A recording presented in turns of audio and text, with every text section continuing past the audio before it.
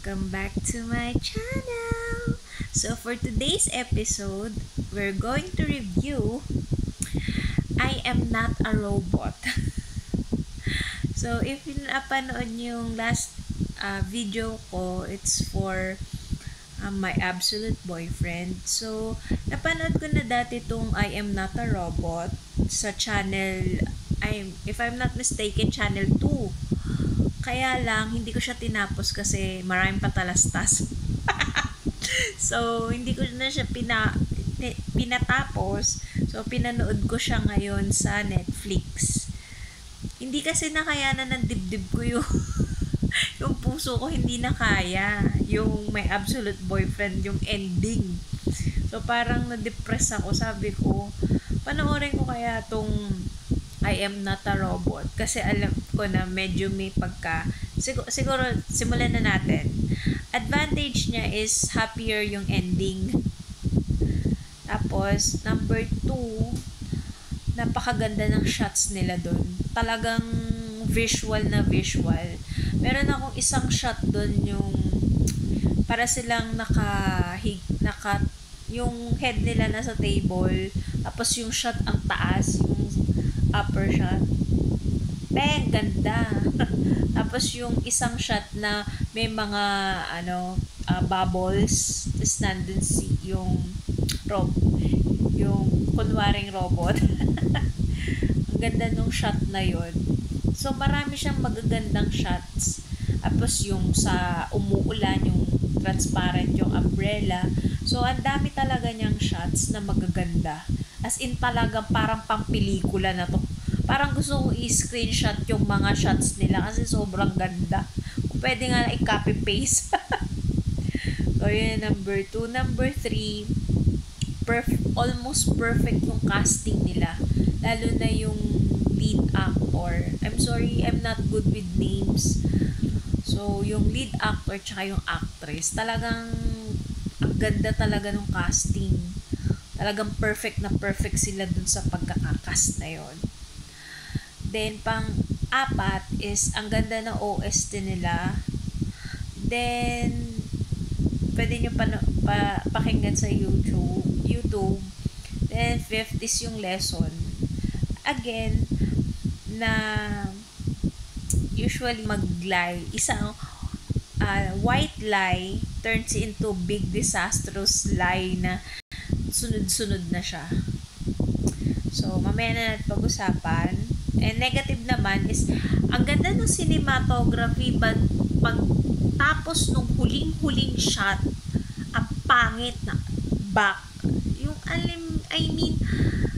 back shot yung, yung likod yung pinakita nila, diba? Bad trip yun. Second is yung ending, sana mas nilinaw nila. Like, pinakita nila sana yung mukha nung pinalit nila dun sa robot. Since, hindi na nila gagamitin yung mukha nung babae dun. Then, third is yung plot. Bakit kailangan expand niya yung professor na nag-invento nung robot?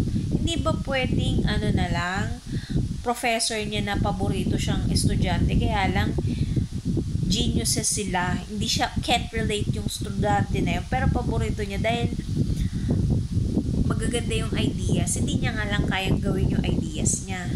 Di ba pwedeng gano'n na lang, professor niya? Parang masyado nilang nilito yung istorya na expand niya yung professor. Parang hindi masyadong maganda yung plot na yon. Yun lang naman yung disadvantage. Pero overall,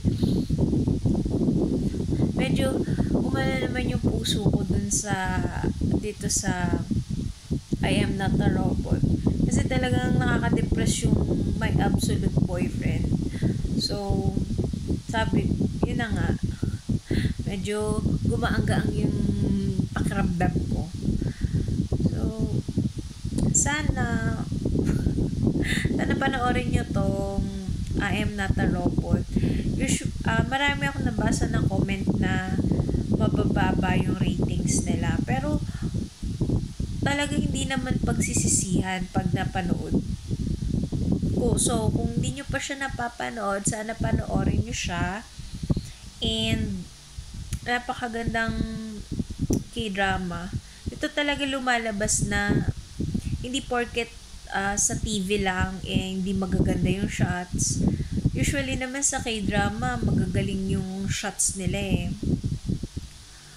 So, yun yung mga napansin na advantages and disadvantages of watching this K-drama. I'm sorry, medyo maikli lang tong video ko as of right now. Kung makikita nyo, puyat ako. Sorry na rin dahil hindi ako masyadong nakakapag-upload ng videos kasi I'm currently busy. I have a work na. So, please subscribe to my channel. Comment down below kung meron pa kayong mga gustong i-review ko na K-drama. I'm currently watching My Shy Boss. So, upload ko na lang yun next time. And, sorry, medyo maikli lang to. And, highly recommended yung I Am Not a Robot. So, kahit like, kahit mag-dislike, okay lang. Subscribe, comment down below, and see you next time. Ciao!